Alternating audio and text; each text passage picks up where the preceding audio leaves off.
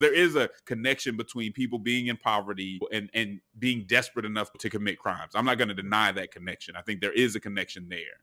But the idea that if you got rid of police, you would cut down, especially on violent crime, is just ridiculous. There's no proof to show that. And even more than that, Chris, we talked about this before. I think it really shows a naivete about human nature and why people sin and why people hurt each other. I'm kind of getting sick of people blaming all crime on poor people. Most poor people do not commit violent crime. Most poor people are not criminals. And so before we even know who committed some, we're automatically saying, blaming it on poor people. No, some people commit crimes because that's what they've chosen to do with their free will. Or maybe they do have other issues going on. But we can't just simply say, hey, don't fund anything for the police. Let them go untrained or let them not be there at all. And things are going to just get better if you invested in other places.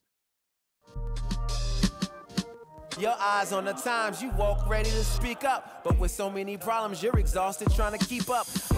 This is the Church Politics Podcast, where you can get political commentary from a biblical worldview. We're not trying to be conservative or progressive. We're trying to be Christian in the public square.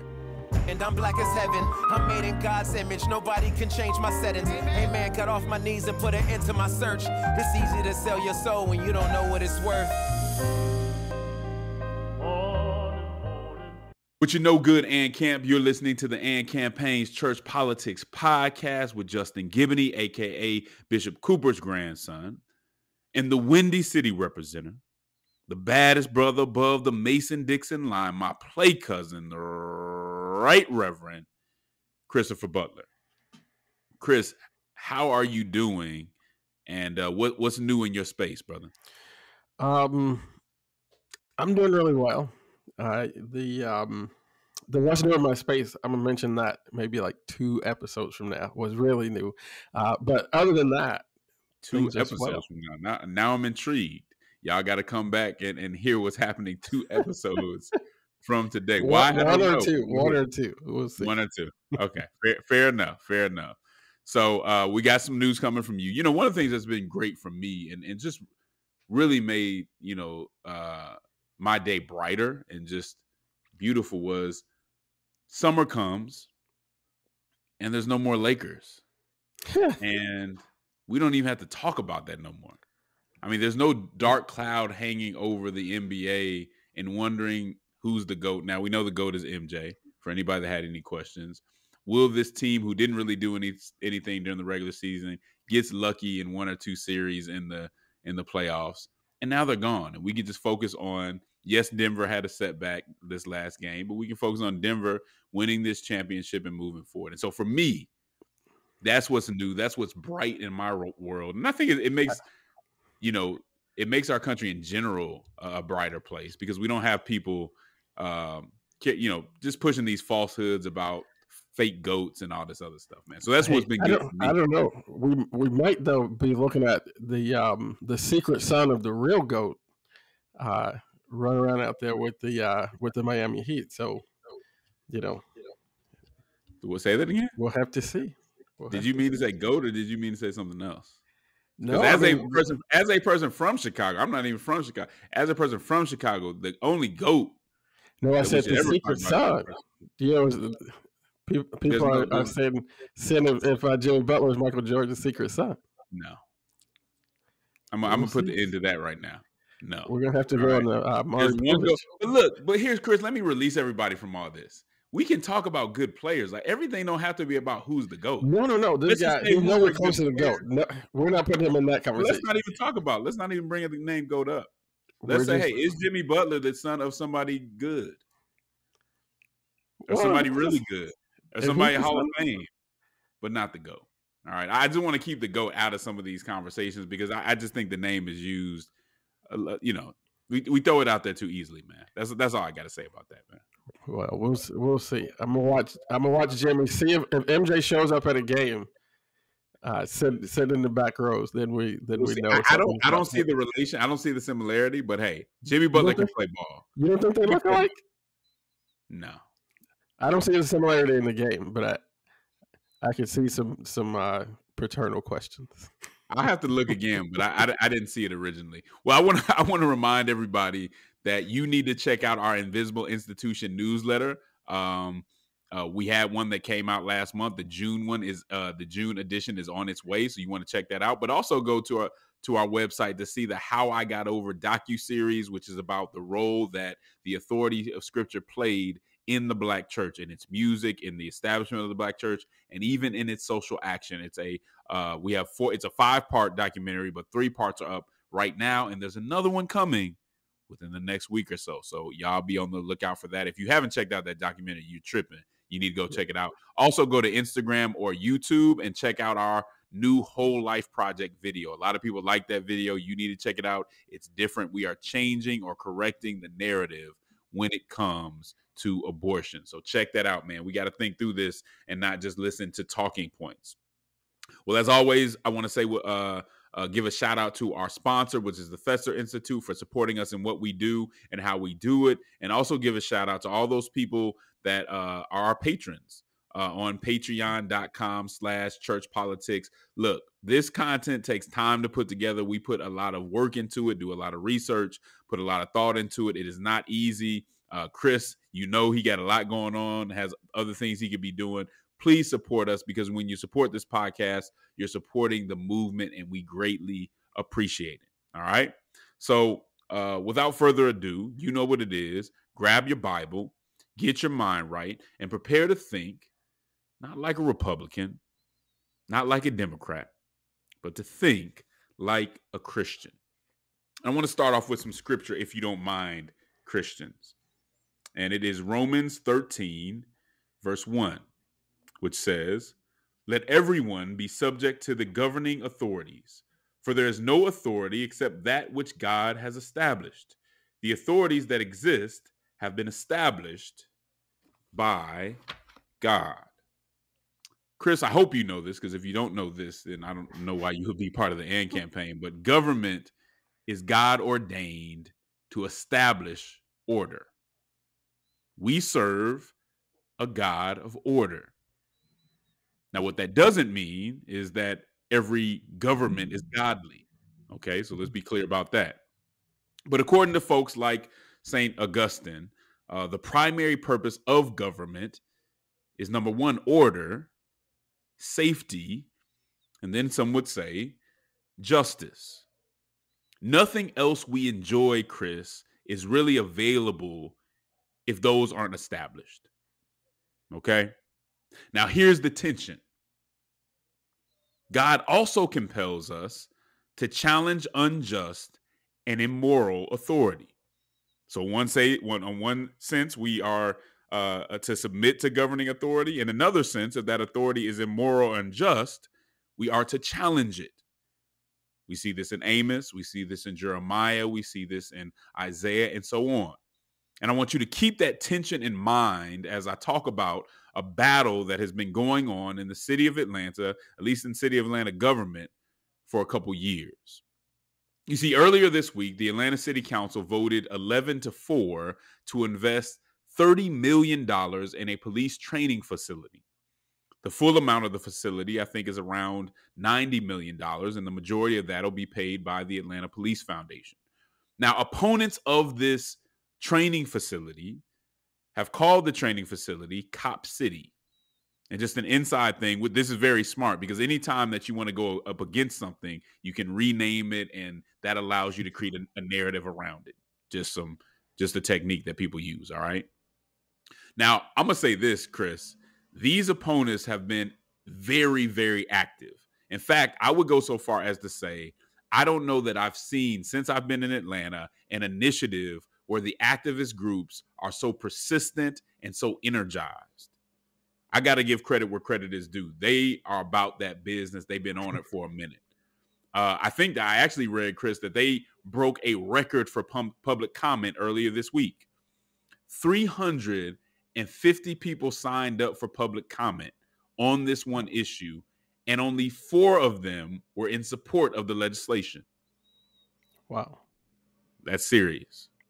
Public comment lasted for 14 hours. Again, I don't think I ever saw anything like that when I was at City Hall, and I saw some pretty crazy stuff.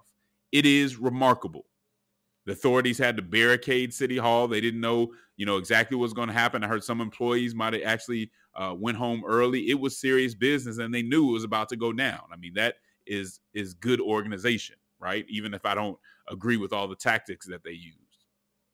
Now, people were against this for different reasons, Chris. Some would say they were against it for environmental reasons, like they were moving a lot of trees in a very forested area. Atlanta has a lot of tree cover, and I think people rightfully want to preserve that. I get it. I ain't mad at that. Other people thought that the money shouldn't be invested in the police, but should go to other community projects. Okay, that's worth looking at. I mean, that's worth raising that question. But even prior to the day of the vote, things became deadly. Right?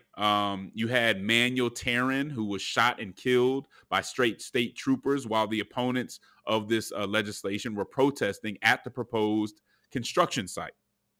Now, law enforcement is saying that the protesters had set up kind of like booby traps. I don't know if that's the technical term for it, but they had set up booby traps in that area, and that Taryn actually shot at them first. So that's what the authorities are saying. Then the Georgia Bureau of Investigation arrested 3 of the opponents on fraud charges, and they weren't playing. They went in there heavily armed and went in and got those folks. Some people were saying it was too much. I'll let you be the judge. Now, some of the speakers during public comment told the city council that supporting the training center was basically sanctioning police violence against marginalized groups. They said it was militarizing the police by creating a training center. Now, I'm going to be honest with you, Chris. I don't understand that, because one of the main complaints coming out of some of the racial violence that we saw in the past few years was that officers were poorly trained. Was that officers were making bad decisions that was costing people their lives. Now we're saying investing in training them is also bad. What the mayor and what the city council people who voted for this were saying was that this facility is needed for better training for existing officers and also for recruitment and retention of officers. Crime is a serious issue in the city of Atlanta, and we have people saying, no, we don't want police to have better training. Now, we can talk about the money. I do think the administration hid some of the costs early. Those costs came out later. I don't think that was good faith. I think they should have done that differently. But are we really looking at the situation that we have in this city, but in a lot of other big cities as well, and saying we don't want our police to be trained better? We don't want to make that investment? Chris, I think the root of a lot of this is the same kind of defund the police mentality. It's the abolition mentality where we say, we don't really need police. We don't really need prisons. The idea that crime would somehow stop and go away if no police were there and we just focused on poverty. I hear a lot of people, because there is a connection between people being in poverty and people and being desperate enough to commit crimes. I'm not going to deny that connection. I think there is a connection there. But the idea that if you got rid of police, you would cut down, especially on violent crime, is just ridiculous. There's no proof to show that. And even more than that, Chris, we talked about this before. I think it really shows a misunderstanding or a naivete about human nature and why people sin and why people hurt each other.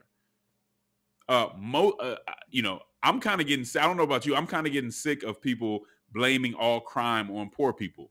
Most poor people do not commit violent crime. Most poor people are not criminals.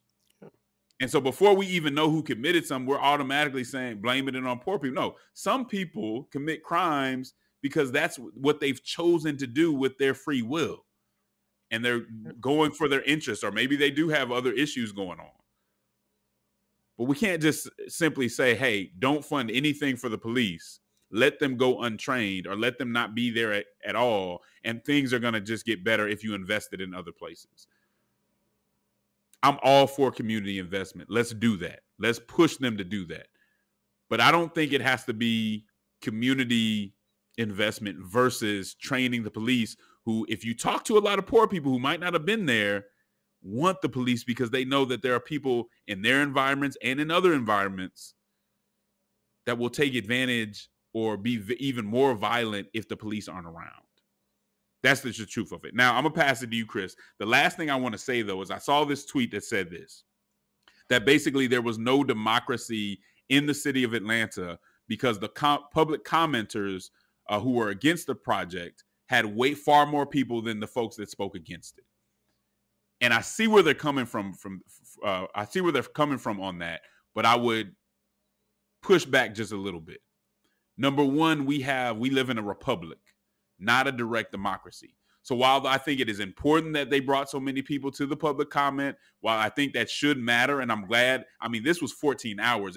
It started at 1 o'clock and then ended at like 5:30 the next morning, right? So shout out to the Atlanta City Council for allowing that much public comment. That is important.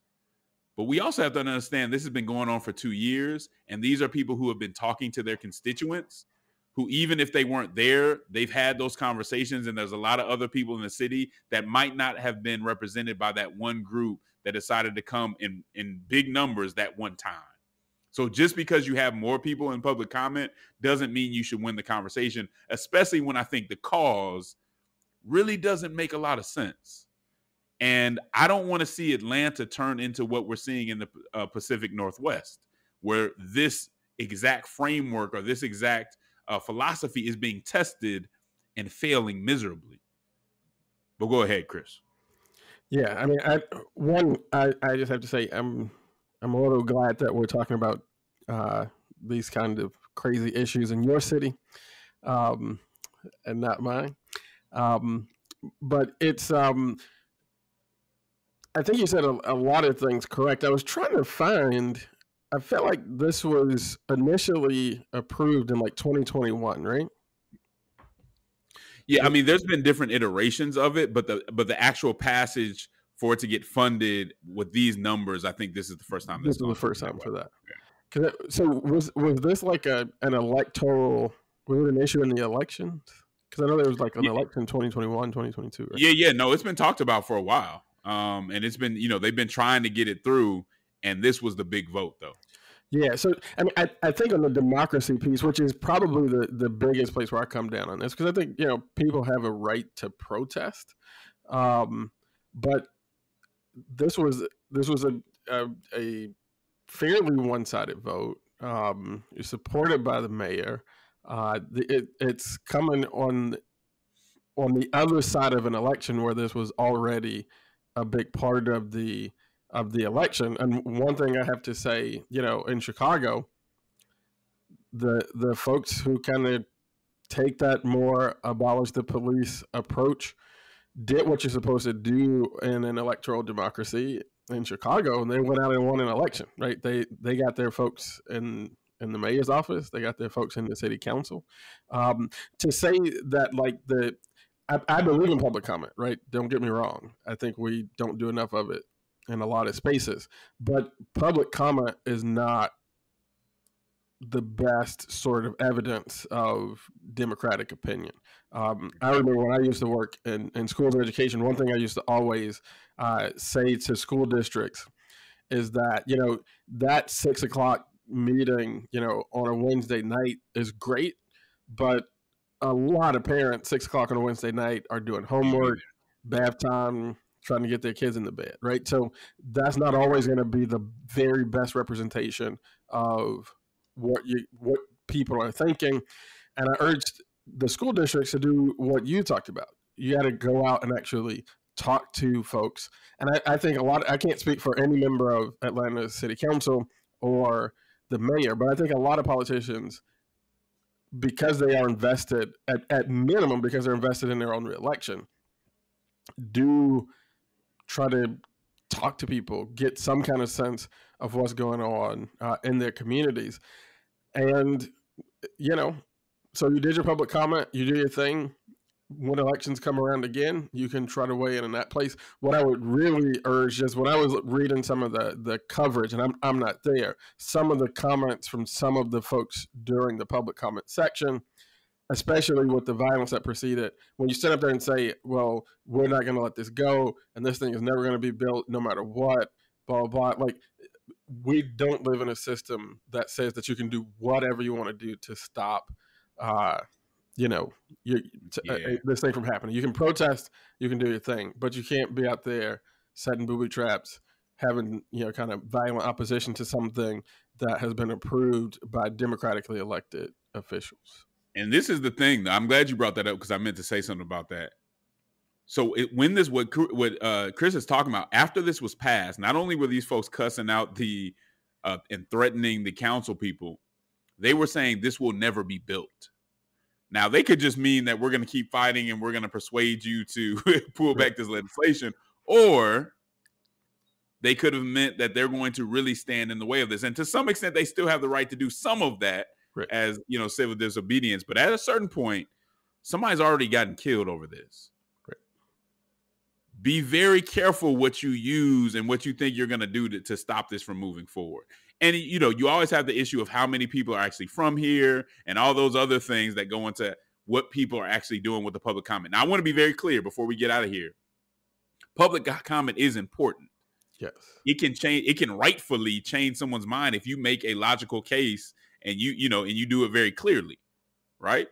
It's real. But to say that democracy wasn't served or there is a miscarriage of democracy because you had the most people and they didn't change their minds. 11 council people said no. Yeah. And I would imagine if it was closer, that some of those other ones that said yes might have said, I'm saying 11 council people said yes. I'm not sure that some of those other council people weren't let off the hook and went against it. But if it was closer, might have actually said yes too. Yeah. So you never know. That's a big spread. Valiant effort. You win some, you lose some. And yeah, so, we'll see what happens. But it certainly wasn't necessarily undemocratic. Anything else, Chris? Yeah, no, I mean, I think that's the big takeaway for me is that, I believe in protest, definitely believe in public comment. But some of that commentary was a little, it caused a question to me, especially against the backdrop of a man already losing his life right. in this thing. All right. As many of you know, and we talked about last week, it is Pride Month. And while many of us don't celebrate Pride Month, or many of us think it does include things that we see to be sin and shouldn't be celebrated, I know, at least for me, I do acknowledge that community. And I do think that Christians should approach the conversation as neighbors, as peacemakers, and as truth tellers. And so I think we should keep that in mind, even if it's something that we don't really get involved in. Well, Dr. Russell Moore, who is now the editor of Christianity Today, and I actually had a chance to be on his podcast yesterday. I think it's coming out later this week or maybe early next week. But he wrote an article in that publication entitled, "Don't Pretend the Ugandan Homosexuality Law is Christian." The tagline was, "Not everything that's a sin is a crime, let alone one punishable by death." He starts by talking about how Senator Ted Cruz was attacked from the right. Yes, Senator Ted Cruz attacked from the right for saying that Uganda shouldn't criminalize homosexuality and execute gay people on Twitter. He says this: "At issue is a harsh new law signed by Uganda's president that would not only outlaw homosexuality, but also mandate conversion therapy type rehabilitation for gay people who are arrested and require a kind of surveillance culture in which citizens are criminally liable for not turning in people they know to be gay. But most chilling of all, the law would impose the death penalty on categories deemed to be aggravated homosexuality." Moore basically says after that he believes homosexuality is a sin because he is an Orthodox Christian.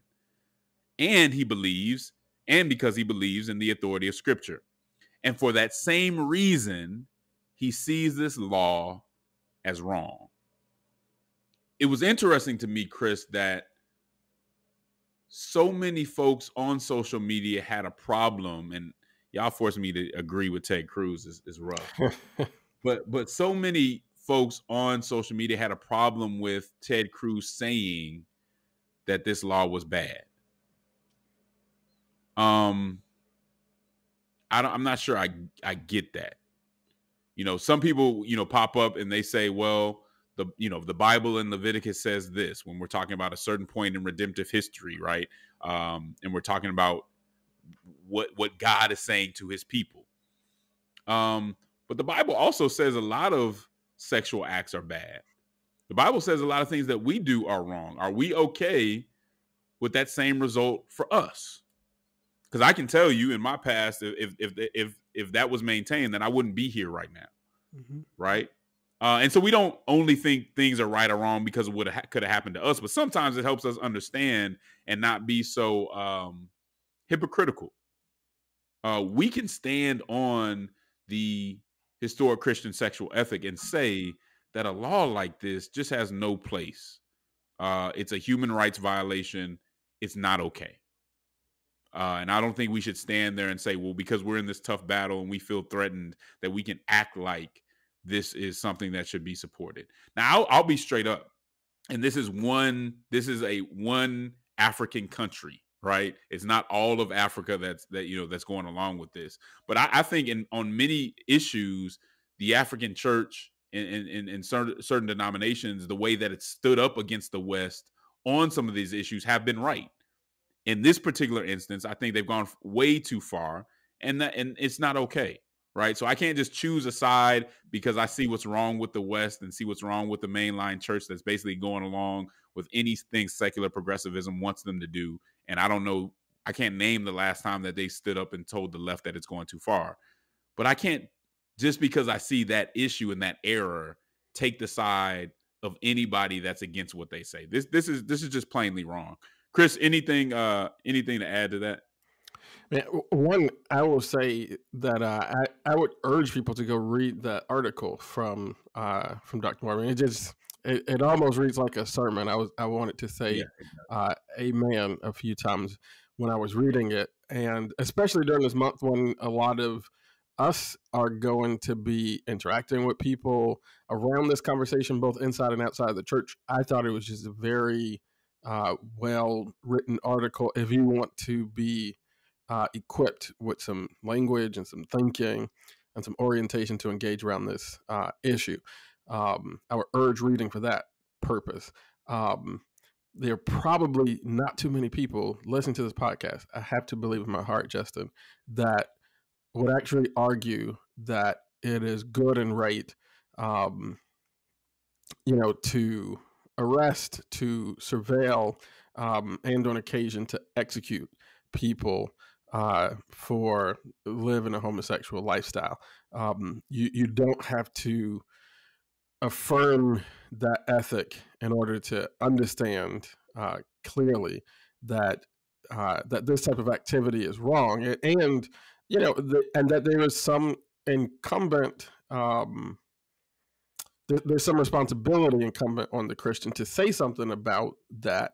And again, like, I understand folks, even folks in the United States, who may not feel like there need to be like these proactive protections for LGBTQ communities, who may feel like existing laws already protect those communities in a sufficient way.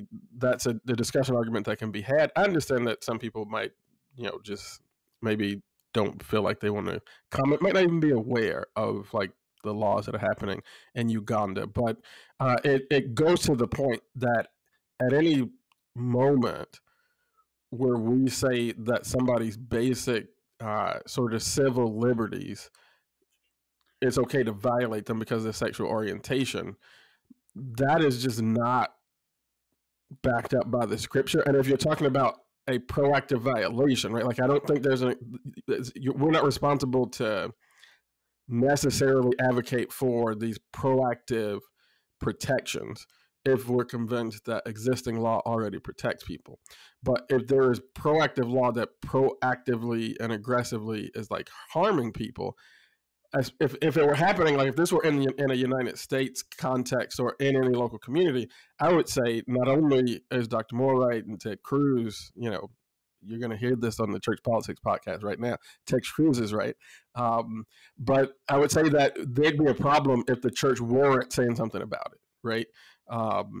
So we just have to get this. I would say one other thing, I hope that it also at some point writing like what you have in Christianity Today right now, this conversation that we are having right now, hopefully it begins to reach also on the left, so that people can understand that just because I'm not affirming of homosexual lifestyle, I don't, we're not going to do a wedding in my church. That does not equate to being an advocate to, violate civil liberties, to arrest, to surveil, to execute, that type of thing. So it sort of cuts both ways. I thought it was a very important article. I urge people to go and check it out. Yeah, and just realize, man, this isn't a words or violence situation. This is violence. Yeah, this is state-sanctioned violence, and that's not okay, man. So we want to make sure that we're never silent about things like that. We may have our disagreements, but we love our LGBTQ neighbors and hope for their flourishing. And this does not fit what we see Jesus doing. I mean, the adulterous woman or anything else. This does not fit that model. So we want to be very clear about that. We talk about how we need to listen to people who we may not agree with on certain things, right? And I found that Jonathan Haidt, who is a atheist, is someone who obviously I have some serious disagreements when it comes to theological issues, but someone that is very intellectually honest and makes some good points. And I think it shows us why there is common grace and why Christians do not have a monopoly on all good ideas or all that's right. And so I really do enjoy talking about his articles. He has a new article in the Atlantic magazine, basically saying that all schools should be phone free, right? He says this. He says more American schools, arguably all schools, should make themselves into genuinely phone-free zones. How would that look in practice? I think it's helpful, he says, to think of phone restrictions on a scale from 1 to 5 as follows. So, Chris, he says level 1 on, restricting phone use. He says would be that students can take their phone out during class, but only to use it for class purposes. Level 2 is this. He says students can hold on to their phone, but are not supposed to take it out of their pocket or their backpack at all during class times. Now, someone tells me those first two sound good, right? But if they're accessible, it might not be so easy. Level 3, he said phone caddies in classrooms. Students put their phone into a wall pocket or storage unit at the start of each class, and then pick it up at the end of the class.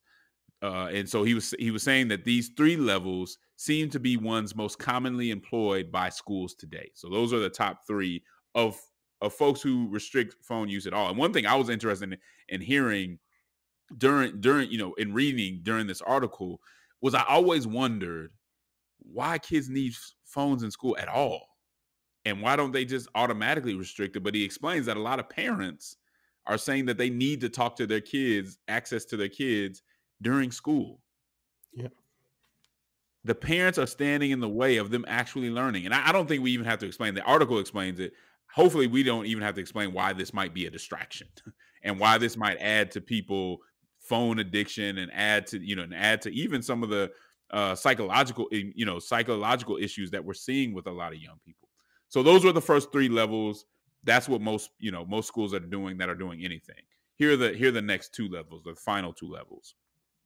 Lockable pouches.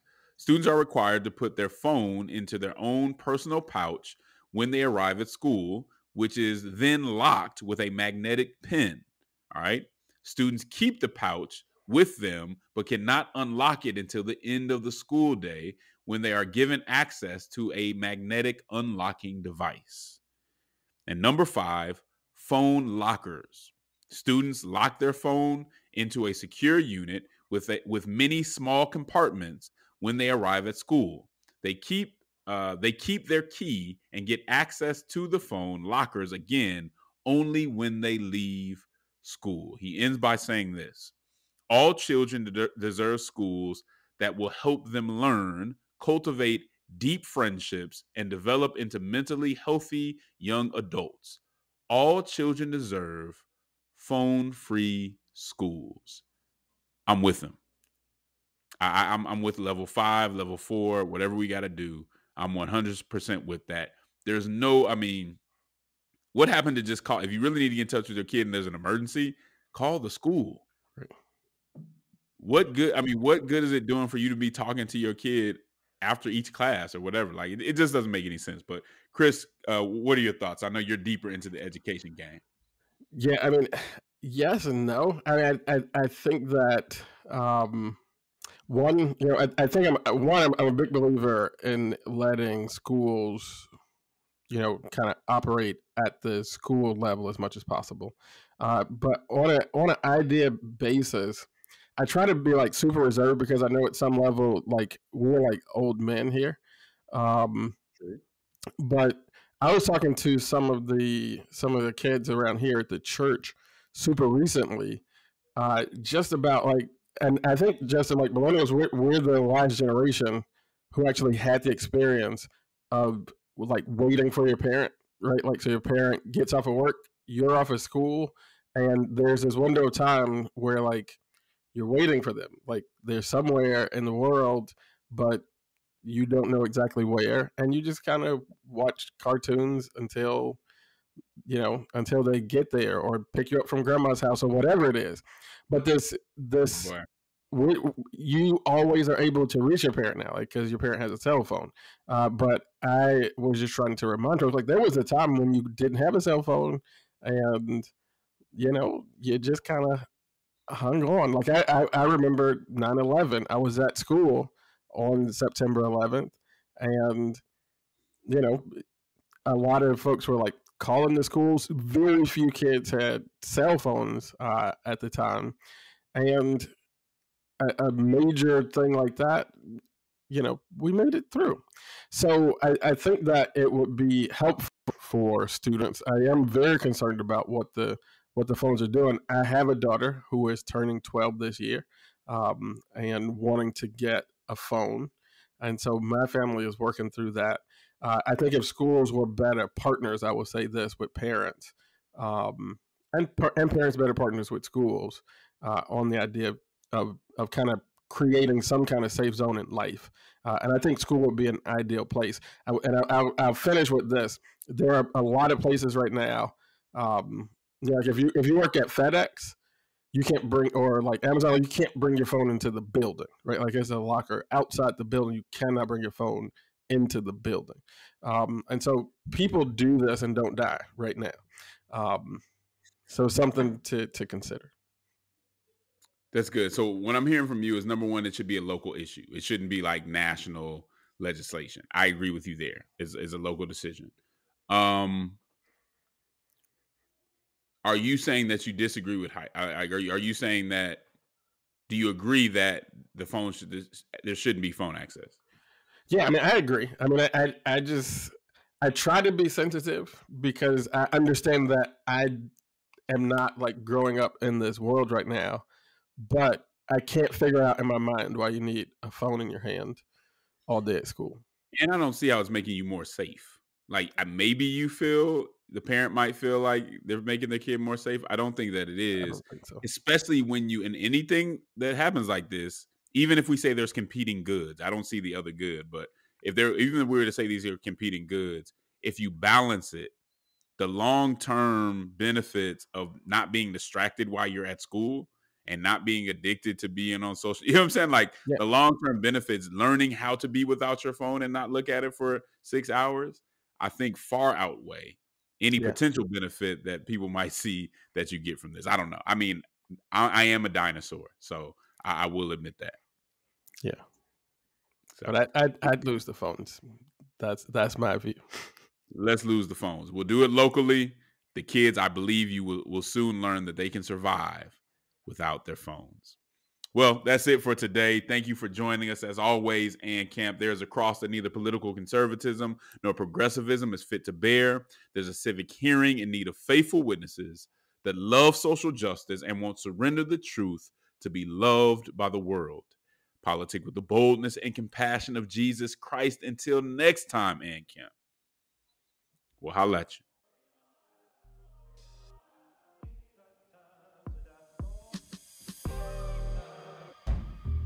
Dear Lord, dear Lord, pay for my sins, Lord. I'm black as heaven. Amen.